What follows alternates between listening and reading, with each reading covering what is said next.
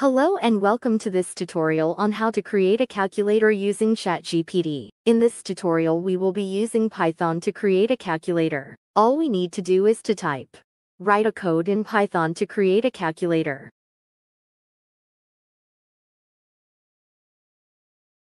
Now Chat GPT is replying with some explanation and providing us the code.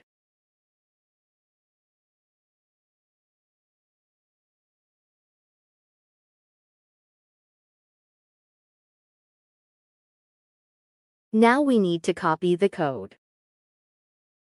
We will be executing it on Replit. Open another tab and search Replit. Click on the first option that appears. Now click on Create. Select Python. Click on Create Repl.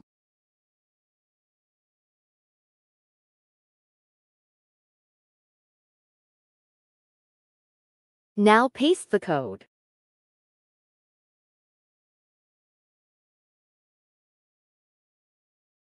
Click on Run. Now the code gets executed.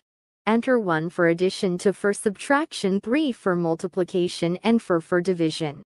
After selecting your choice, enter the first number and the second number. As we can see, we have got the desired answer. And that's how we create a calculator using Chat GPT.